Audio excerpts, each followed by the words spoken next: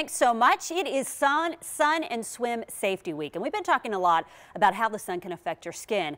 Yesterday, we broke down the difference between UVA and UVB rays. Well, today we want to talk about something that you might not know much about, how the sun can damage your eyes. Eye doctors say just a little protection right now could save your eyes down the road.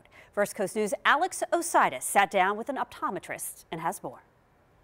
The sun beating down, not just making it hot, but hard to see, too. Red eyes, blurry eyes, perhaps even itchy eyes. Dr. Amit Chokshi says those are signs of a bigger problem, one that could lead to permanent vision impairment. One of his patients, Pam Kress, has been trying to avoid the dangers of the sun for years. And that's what Chokshi recommends: sunglasses, a hat, or just find some shade to keep UV exposure to a minimum. But even Kress found herself suffering with a condition that could only be fixed with surgery. I noticed blurriness.